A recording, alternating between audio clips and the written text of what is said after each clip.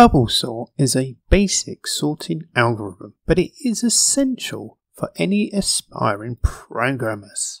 So grab a notebook and let's get started. The basic idea of a bubble sort is simple. It compares each element with the next element and swaps their position if they are in the wrong order. It's called a bubble sort because the smaller elements bubble to the top of the list as the larger elements sink to the bottom. The best way to learn exactly what the bubble sort does is to see a very simple example. So let's start with just 6 numbers, and we want to put these in order from lowest to highest using the bubble sort. Here are 6 numbers. We can think of these as numbers in a Python list with an index that starts at 0 and goes up to 5. We're going to mark those index numbers by the actual numbers that are in the list. Now the first 2 elements we want to check to see they're in order. Well, they're not. 1 is less than 7, so we want to swap them around. Now in the Python code, because the first number is greater than the second number, we want to move that, so we can see that with an if statement, and then we simply move the numbers that are in the first and second place to the second and first place, so we swap them around. There we go, they're swapped. Now let's move to the next 2 elements. They're in order, so we don't need to swap them. Now let's compare 8 and 4. Well, we need to swap them. So let's change the order. So now we have 4 and 8. We move the next pair, 8 and 3. We need to swap them. 3 and 8. And then finally, we look at the last 2 elements, 8 and 2. Again, we need to swap them. So now we have 2 and 8. Now that was the first pass, but we can already see some patterns forming. So let's have a look what we've done so far. You can see here when we compared the first 2 elements, we've got if nums and 0 and 1, and then we swap 0 and 1 around. Now if we was going to use a variable I rather than 0 and 1, we could call that I and I plus 1. Now the next 2 elements that we compared were 1 and 2, index 1 and 2. So that would be I plus 1 and I plus 2. And we can look at each stage when we compared 2 elements, and we can see that we could change the number like 3 and 4 to I plus 3 and I plus 4. So we can use a variable. Now what we could do, instead of just using I as 0, is increase I by 1 every time we compare elements. So here, if we look at our code and we look at I and I plus 1, when we start we have I is 0, so I plus 1 is 1. Then the next time in the loop, next time we iterate in our loop, I is going to be 1, I plus 1 is going to be 2. And then it's going to be 2 and 3, 3 and 4. And finally 4 and 5. So we can use a for loop. Now we only want to go up 5 times and there's 6 numbers, so that's the length of the numbers minus 1, but we can easily do that in a loop, and instead of using numbers 0, 1, 2, 3, 4, 5, we can just use I and I plus 1. So now we've got an if statement, we've got our swapping elements if we need to, and we've got a variable I that goes from 0 up to the number, the length of the list minus 1, which in this case is 5.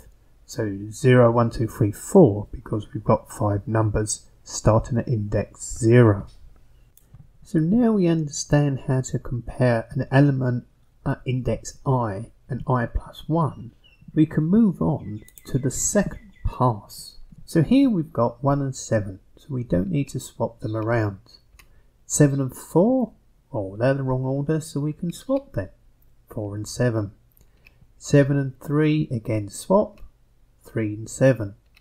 7 and 2, again we need to swap them, so we now have 2 and 7. 7 and 8 we won't need to swap. Next round, round 3, 1 and 4 we don't need to swap, 4 and 3 we do need to swap, 4 and 2 we do need to swap. So now that round is finished because we now have the correct order from 4, 7 and 8 onwards. So round 4, well, we only need to swap the 2 and the 3. And now we have our list in complete correct order using the bubble sort. So we can see here the different stages of what the numbers were. And look at the end numbers. You can see on each pass, each round, the end number is in the correct place. So you can see the first round 8 was in the correct place, then 7, then 4, 3. So we're putting the last element in the correct place in each pass. With our current for loop on each pass, we're going to go to the end of the list and compare the last two elements. But we don't need to do that because on each pass we know an additional element at the end of the list is in the correct place. We only need to go one less place in the list on each pass. So instead of going to the end of the list -1, we can go to the end of the list -1, -2, -3, -4 and -5. So if we create a for loop to go through each pass, each round, we can see using a variable j that we can change, instead of going to length of numbers -1, we can go to length of numbers -1 minus j, the variable we use to go through each round. So we can do that using not just -1 but -j, which is the variable in the outside list. So we end up with the bubble sort algorithm. We have an outside loop to go through the passes each round. We have the inside loop to compare numbers but not the end numbers that have already been sorted. We have an if statement to check to see if they're in order or not, and if two elements are not in order we can swap them round. There is a great new opportunity for anyone interested in learning about Python or any other areas of computing. In the next year, new courses will be added to the Alps Academy, and they will be available to you for free. Written by university professors, they will be specifically designed for international students, which means they'll be easy to understand using simple language. They will even be helped to improve your English if you're interested. How can this help you?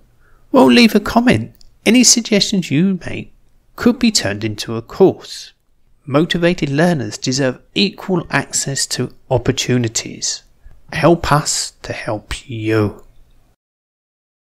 And there you have it, learners. A complete explanation of the bubble sort algorithm and how to implement it in Python. We hope you found this tutorial helpful and that you're now ready to tackle more sorting algorithms. They'll be coming soon. As always, practice makes perfect, so don't be afraid to experiment with different lists and variation of the code. Remember, the more you write, the better you'll get at coding. If you like this video, if it helped you, please click the like. If you haven't already, subscribe, and there will be some new videos on sorting algorithms like selection and insertion very soon.